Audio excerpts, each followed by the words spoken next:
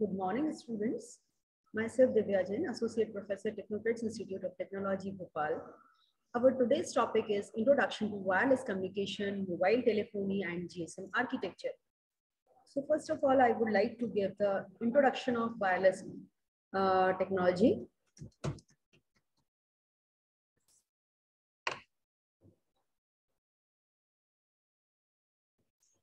So what is wireless communication?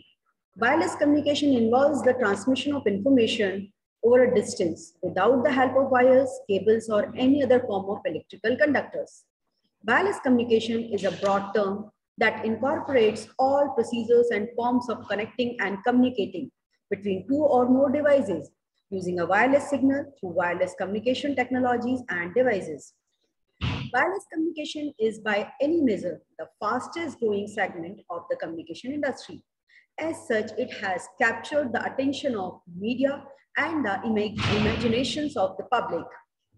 Cellular systems have experienced exponential growth over the last decade, and there are currently around 2 billion users worldwide.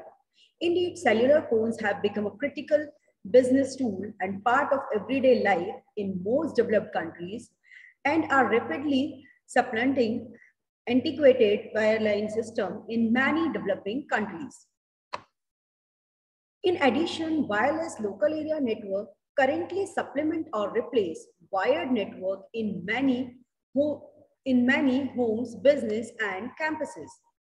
Many new applications, including wireless sensor networks, automated highways and factories, smart homes appliances, remote telemedicine are emerging from research ideas to concrete systems. The explosive growth of wireless systems coupled with the proliferation of laptop and palm-top computers indicate a bright future of wireless network, both as standalone system as a part of large networking infrastructure. However, many technical challenges remain in designing robust wireless networks that deliver the performance necessary to support the emerging applications. So after that, I would like to discuss history of wireless communication. A digital radio can transmit a continuous bit stream, or it can group the bits into packets. The latter type of radio is called a packet radio and is characterized by busty transmission. The radio is idle except when it transmits a packet. The first network based on packet radio, AlohaNet, was developed at University of Hawaii in 1971. The network enabled computer sites at 7 campuses spread out over 4 islands for communicate with a central computer or via radio transmission. The history of wireless communication started with the understanding of magnetic and electric properties observed during the early days by the Chinese, Greek, and Roman cultures, and experiments carried out in 17th and 18th centuries. What are the features of wireless communication? The evolution of wireless technology has brought much advancement with its effective features. The transmitted distance can be anywhere between a few meters, for example, a television remote control, and thousands of kilometers, for example, radio communication. Wireless communication can be used for cellular telephony, wireless access to the internet, wireless home networking, and so on.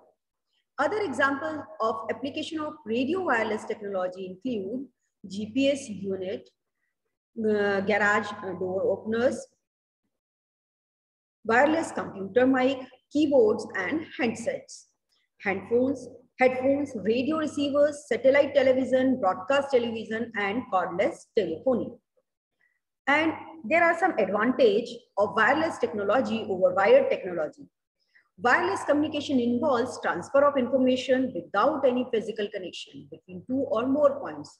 Because of this absence of any physical infrastructure, wireless communication has certain advantage.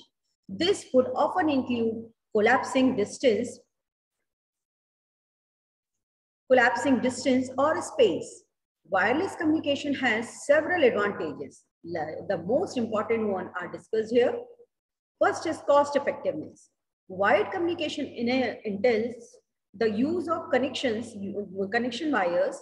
In wireless network, communication does not require elaborate physical infrastructure or maintenance practices. Hence, the cost is reduced. Example, any company providing wireless communication services does not incur a lot of cost. And as a result, it is able to charge cheaply with regard to its customer fees. Now, the next is flexibility. Wireless communication enables people to communicate regardless of their location. It is not necessary to be an office or some telephone booth in order to pass and receive messages. Miners in the outback can rely on satellite phones to call their loved ones and thus help empower their general welfare by keeping them in touch with people who mean the most to them. Convenience. Wireless communication devices like mobile phones are quite simple and therefore allow anyone to use them wherever they may be. There is no need to physically connect anything in order to receive or pass messages. For example, wireless communication services can also be seen in internet technologies such as Wi-Fi with no network cables hampering movement. We can now connect with almost anyone, anywhere and anytime. Now the next advantage is speed. Improvements can also be seen in speed. The network connectivity or the accessibility were much improved in accuracy and speed. For example, a wire remote can operate a system faster than a wired one. The wireless control of a machine can easily stop its working if something goes wrong, whereas direct operation can't act so fast. Then the next one is accessibility. The wireless technology helped easy accessibility as the remote areas where ground lines can't be properly led are being easily connected to the network. For example, in rural regions, online education is now possible. Educators no longer need to travel to far-flung areas to teach their lessons, thanks to live streaming of their educational modules. Now, the last one is the constant connectivity. Constant connectivity also ensures that people can respond to emergencies relatively quickly. For example, a wireless mobile can ensure you a constant connectivity though you move from one place to another place or while you are traveling. Whereas a wired landline can't provide this facility. Now, the next feature of wireless communication is mobile telephony. So here I am discussing mobile telephony and the terminology is related to it. Among the various terms used in mobile telephony, the most used one will be discussed here. That is, one part of mobile telephony is mobile station. The mobile station, that is also called MS, communicate the information with the user and modifies it to the transmission protocols of the air interface to communicate with the BSS. The user information communicates with the MS through a microphone and a speaker for the speech, keyboard and display for short messaging, and the cable connection for other data terminals. The mobile station has two elements, that is mobile equipment and subscriber identity module, that is also called SIM card. Then what is mobile equipment? Mobile equipment is a piece of hardware that the customer purchases from the equipment manufacturer. The hardware piece contains all the components needed for the implementation of the protocols to interface with the user and the air interface to the base station. Now the next part of our MS system, that is mobile station system, is SIM card, which is inserted in our mobile unit.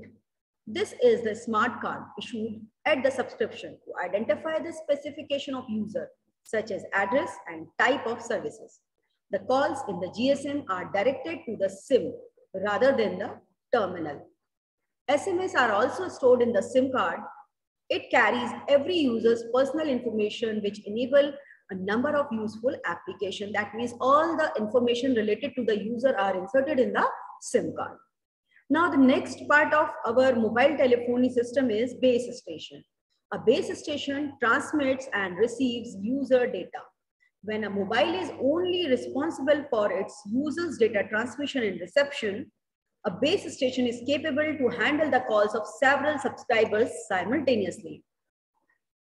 The subparts of base station is base transceiver station. The user data transmission takes place between the mobile phone and the base station through the base transceiver station.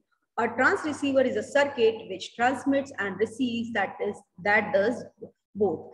Means you can see in your real life that the towers located on the rooftop of some buildings, that is called base station, and the antennas implanted on these base stations are called the base transceiver station. Now the next part of the mobile telephone system is mobile switching center, that is MSC.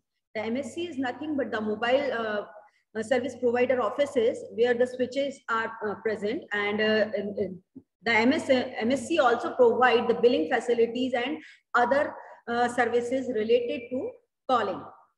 MSC is the hardware part of the wireless switches that can communicate with the PSTN. PSTN is what?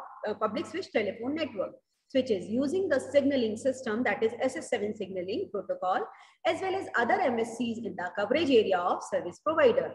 The MSC also provides for communications with other wired and wireless networks, as well as support for registration and maintenance of the connection with the mobile stations. This is the different part of mobile telephony subsystems. First is mobile station, as I have discussed in the previous slide. The two parts of this mobile station is SIM card and mobile equipment. And other subsystem is base station, which contains base transceiver station and base station controller. Then another part is network subsystem, in which the MSC is located, and MSC contains some switches, home location register, visitor location register, equipment identity register, and authentication center. So MSC provide all the information, all the switching required for providing the connectivity from one user to another user, billing facilities and all. And after that, this MSC provide the connectivity of base station with PSTN, ISDN, PSPDN, CSPDN, different switching network, different networks. Okay, so first here our mobile station is connected to the base station through wireless connection, and then base station is connected to the network subsystem through wired connections. Then we talk about the different channel used in the mobile telephony. Channels. What is channel? Channel is a range of frequency allotted to particular service or system. Now in mobile telephony, there are two types of channel. That first is control channel and another one is voice channel. So control channel is further divided into two types of channel, that is forward control channel and reverse control channel. So what is control channel? Radio channel used for transmission of call setup, call request, call initiation, and other beacon or control purposes. Means when we hear the ringtone, dialer tone, and the setting up tones are send and receive on these control channels. So what is for forward control channels? Radio channel used for transmission of information from the base station to the mobile. So forward control channels carry the information from base station to mobile, and reverse control channel used for transmission of information from mobile to base station. Here we can see from base station to mobile transmission, we use forward control channel, and from mobile station to base station, we use reverse control channel. After that, voice channel comes into the picture. After setting up the call, there is a channel used for conversation purpose between the conversation between the two users. So we use voice channel for that. So radio channel used for voice or data transmission are called voice channels. Then another terminology is related to mobile telephony is handoff, roamer, and transceivers. What is handoff? It is defined as transferring a call from the channel or base station to another base station. That means when a user moving from one place to another place, and the user is entering from one base station network to another base station network. So when the another network provide the user services, this process is called handoff. Then what is roamer? A mobile station which operates in a service area other than that from which services has been subscribed are called roamer. Then transceiver, a device capable of simultaneously transmitting and receiving radio signals are called transceiver antennas. Then the frequency reuse is another terminology used in mobile telephony. Frequency reusing is the concept of using the same radio frequencies within a given area that are separated by considerable distance with minimal interface to establish communication frequencies. Frequency reuse offer the following benefits. Allow communication within cell on a given frequency. Limit escaping power to adjacent cells. Allow reuse of frequency in nearby cells. Uses same frequency for multiple cover stations. 10 to 50 frequencies per cell. Means by using frequency reuse concept, we can allow the same frequency can be used by multiple users in a certain distance. For example, when capital N cells are using the same number of frequencies, and K is the total number of frequency used in a system. Suppose a system is divided into n number of cells and total system is using k number of total frequencies. So then each cell site having the frequency is calculated by the formula k by n. In advanced mobile phone services, that is AMPS, when k is 395 and n is n is 7, capital N is 7, then frequencies per cell on an average will be 395 by 7, that is 56. Means each cell site is having 56 number of frequencies, different frequencies. Then frequency management and channel assignment in mobile telephony. Numbering and grouping, setup, access and paging channels, channel assignment to cell sites and mobile units, channel sharing and borrowing, sectorization, overlaid cells, non-fixed channel assignments. Then frequency management. What is frequency management? Designing setup channels and voice channel. It is done by FCC, that is Federal Committee for Communication.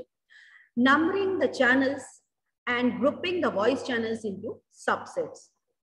These three processes are included in frequency management. So what is channel assignment? Means the allocation of a specific channel to cell sites and mobile unit is called channel assignment. A fixed channel set cell site long-term basis. During a call, mobile unit short-term basis channels are assigned by MTSO. Ideally, channel assignment should be based on causing the least interface in the system. So before assignment of channel, it is analyzed that there should be a least interference between the two cell sites. Numbering the channels. The total number of channels in January 1988 is 832. But most mobile unit and systems are still operating on 666 channel system. A channel consists of two frequency channel bandwidth, that is one is low band and another is high band. So two frequencies in channel 1 are 825.030 megahertz for mobile transmit and 870.030 megahertz for cell site transmit. The two frequencies in channel 666 are 844.98 megahertz mobile transmit and 889.98 megahertz cell site transmit. The 666 channels are divided into two groups, that is block A system and block B system. Here we can see the management chart. Here the 666 channels are there, and the partition between this line shows the partition between the channels. The upper part is called block A system and lower part is called block B system. And the channels nearby this division line are called control channels. So each block has 333 channels. The 42 setup channels are assigned as follows. Channel 313 to 333 in block A and channel 334 to 354 in block B. As we can see here, that 313 to 333 in block A are the control channels and 334 to 354 in block B. Setup control channels. The voice channels are assigned as follows. Channel 1 to 312 in block A and channel 355 to 666 in block B. New additional spectrum allocation, 10 megahertz additional 166 channels are assigned. 1 megahertz is assigned below 825 megahertz or 870 megahertz. Additional channel will be numbered up to 849 megahertz or 894 megahertz and will then circle back. The last channel number is 1023 or 210. There are no channels between channels 799 and 991. In this, our mobile telephony is nothing as cellular wireless network. So cellular, what is cellular network?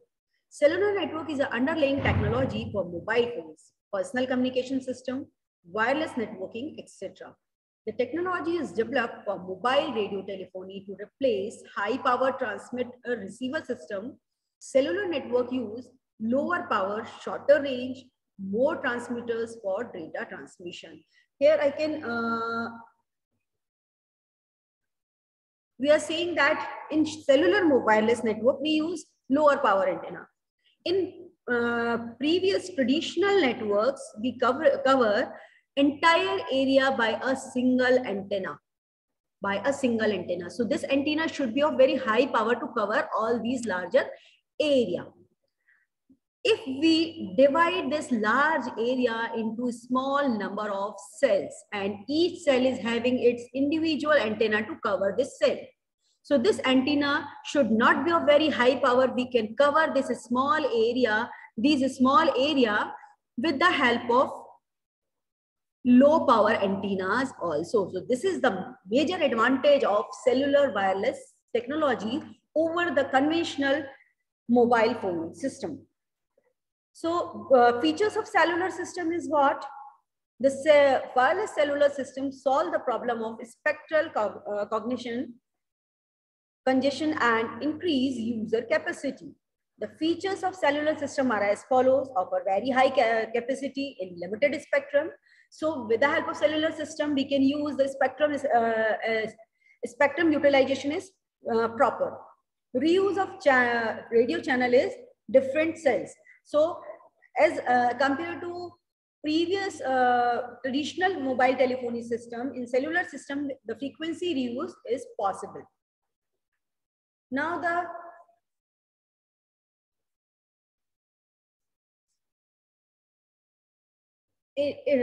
cellular system enables a fixed number of channels to serve an arbitrarily large number of users by reusing the channel throughout the coverage region. Communication is always between mobile and base station, not directly between mobiles. Each cellular base station is allotted a group of radio channels within a small geographic area called a cell. Neighboring cells are assigned different channel groups. By limiting the coverage area to within the boundary of cells, the channel groups may be reused to cover different cells. Keep interface level within tolerable limits. Frequency reuse or frequency planning. Organization of wireless cellular network. Cellular network is organized into multiple low power transmitters, each 100 watt or less. So now the shapes of cells. The coverage area of cellular network are divided into cells, each cell having its own antenna for transmitting the signal. Each cell has its own frequency. Data communication in cellular network is served by base station, transmitter, receiver, and its control unit. The shape of cells can be either square or hexagon, but we prefer the hexagon shape for cellular system. Square. A square cell has 4 neighbors at distance d and 4 at distance root 2d. Between better if all adjacent antenna equidistant. Simplify choosing and switching the new antennas. In hexagon cells, a hexagon cell shape is highly recommendable for its easy coverage and calculation. It offers the following advantage: that provides equidistant antennas, distance between center to vertex equal length of side. Here we can say for square cell side, only 4 neighboring cells can be entertained. This side, these cells are at d distance from it, and these cells are root 2d distance are from it. Okay. In circular cell side, if we use circular cells, so this area is uncovered. Now, if we choose the hexagonal cells,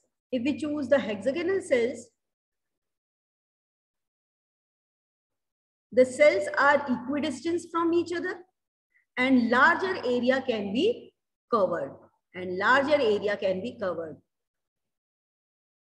So we prefer hexagonal cells. Here we can see the hexagonal shaped cell sites. Now, next one is the Global System for Mobile Communication, that is GSM. What is GSM? GSM stands for Global System for Mobile Communication. It is a digital cellular technology used for transmitting mobile voice and data services. The concept of GSM emerged from a cell-based mobile radio system at Bell Laboratories in the early 1970s. GSM is the name of standardization group established in 1982 to create a common European mobile telephone standard. GSM is the most widely accepted standard in telecommunication and it is implemented globally. GSM is a circuit switch system that divides each 200 kilohertz channel into 8 25 kilohertz time slots. GSM operates on the mobile communication based 900 megahertz and 1800 megahertz in most parts of the world. In the US, GSM operates in the bands 850 megahertz and 1900 megahertz. GSM owns a market share of more than 70% of the world's digital cellular subscribers. GSM make use of narrowband time division multiple access technique for transmitting signals. GSM was developed using digital technology. It has an ability to carry 64 kbps to 120 mbps of data rates. Presently, GSM supports more than 1 billion mobile subscribers in more than 210 countries throughout the world. GSM provides basic to advanced voice and data services, including roaming services. Roaming is the ability to use your GSM phone number in another GSM network. GSM digitalizes and compresses data, then sends it down to a channel with two other streams of user data, each in its own time slots. Features of GSM. These are the listed features of GSM: improved spectrum efficiency, international roaming, low-cost mobile sets and base station, high-quality speech, compatibility with integrated service digital network and other telephone company services, support for new services. Now the GSM architecture. It is the architecture of GSM in which we are having, here you can see that 3 parts, that is MS. MS means mobile station, in which we are having mobile equipment and SIM card. Then BSS, in which we are having base station controller and base transceiver station. And then MSC, in which we are having VLR, HLR, AUC, authentication center, equipment identity register, visitor location register, home location register. And after that, your mobile station is connected to BSS, BSS is connected to MSC, then MSC is connected to public networks. So this is the architecture. Here we can see the mobile unit. Mobile unit is connected with base station. Base station is connected with base transceiver station. Then base station controller is there. Okay. Then this information goes to the MSC. MSC is containing VLR, HLR, EIR, AUC, GMSC, CBS, CBC, and after that, this MSC is connected to the switching networks. A GSM network comprises of many functional units. These functional and interface are here. Then the components of the GSM architecture. I have already discussed that home location register, HLR, visitor location register, VLR, equipment identity register, EIR, authentication center, SMS serving center, gateway MSC, GMSC, chargeable center, and transcoder and adaptation unit, TRAU. So this MS means mobile station, in which the mobile equipment and SIM card comes, is connected to this BSS through wireless connections, and then this BSS is connected to MSC through wired connection. So MS and BSS communicate across the UM interface. This wireless connection is called the UM interface, and the wired connection between BSS and MSC is called A interface.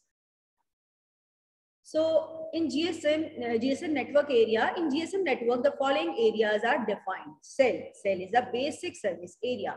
One BTS covers one cell. Each cell is giving a cell global identity, CGI, a number that uniquely identifies the cell. Location area, a group of cells from a location area. This is the area that is paged when a subscriber gets an incoming call. Each location area is assigned a location area identity, LAI. Each location area is served by one or more BSCs. MSC, VLR service area. The area covered by one MSC is called the MSC/VLR service area. PLMN, the area covered by one network operates is called a public land mobile network.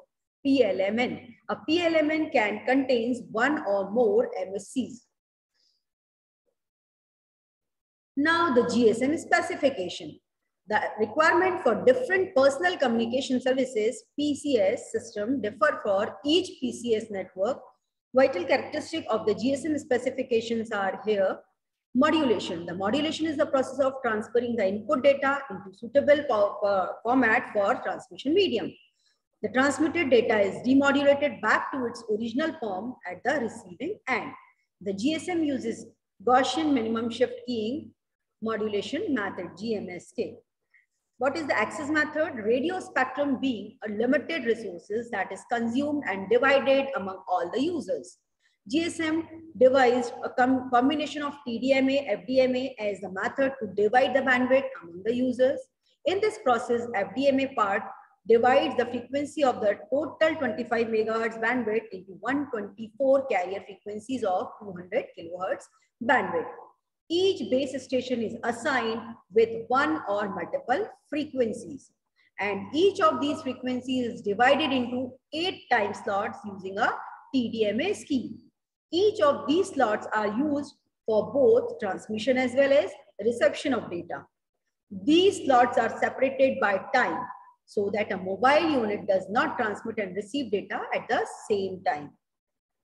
Now, what is the transmission rate in GSM? The total symbol rate for GSM is 1 bit per symbol. In GMSK, produces 270.833 kilo symbols per second. The gross transmission rate of time slot is 22.8 kbps. GSM is a digital system with an over-the-air bit rate of 270 kbps. Frequency band, the uplink frequency range specified for GSM is 933 to 960 megahertz. Basic 900 megahertz band only. The downlink frequency band is 890 to 915 megahertz. Then the channel spacing. Channel spacing indicate the spacing between adjacent carrier frequency. For GSM, it is 200 kilohertz. Speech coding. For speech coding or processing, GSM uses linear predictive coding, LPC. This tool compresses the bitrate and gives an estimate of the speech parameter. When the audio signal passes through a filter, it mimics the vocal track. Here, the speech is encoded at 13 kbps. Now, the duplex distance. Duplex distance is the space between the uplink and downlink frequencies. The duplex distance for GSM is 80 megahertz, where each channel has two frequencies that are 80 megahertz apart. So MISC frame duration is 4.615 ms. Duplex technique is frequency division duplexing, access mode previously known as WCDMA. Speech channels per RF channel are 8. Then the addressing types and identifiers in GSM. GSM treats the user and the equipment in different ways. Phone numbers, subscriber and equipment identifiers are some of the known ones. There are many other identifiers that have been well defined, which are required for subscribers' mobility management and for addressing the remaining network elements. Vital addresses and identifiers that are used in GSM are addressed below. International Mobile Station Equipment Identity, IMEI, all of you know that. The international mobile station equipment identity looks more like a serial number, which distinctively identifies a mobile station internationally. This is allotted by the equipment manufacturer and registered by the network operator, who stores in the equipment identity register EIR by means of IMEI. One recognized obsolete, stolen, and non-functional equipment. Following are the part of IMEI number. Type approval code TAC, that is 6 decimal place, centrally assigned. Final assembly code FAC, it is also of 6 decimal place, assigned by the manufacturer. Serial number SNR, 6 decimal places, assigned by the manufacturer. Spare, 1 decimal place. So your IMEI number is the combination of TAC, FAC, SNR, and SP. It uniquely characterizes a mobile station and gives clues about the manufacturer and the date of manufacturing. Now, the International Mobile Subscriber Identity, that is IMSI. Every registered user has an original International Mobile Subscriber Identity with a valid IMEI stored in their Subscriber Identity module, that is in SIM. IMSI comprises of the following part. First is Mobile Country Code, that is MCC, that is of 3 decimal place, internationally standardized. Mobile Network Code, MNC, the 2 decimal place for unique identification of mobile network within the country. Mobile Subscriber Identification Number, MSIN, maximum 10 decimal places. Identification number of the subscriber in the home mobile network. Now, the Mobile Subscriber ISDN number.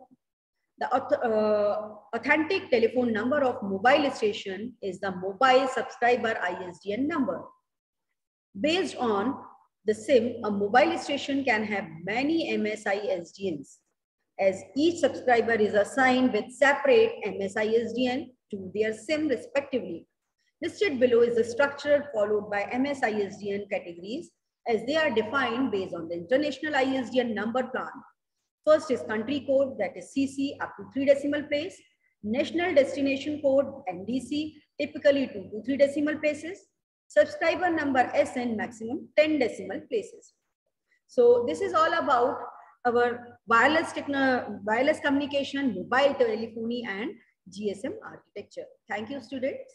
This is our, now it is all about our session 1. Thank you.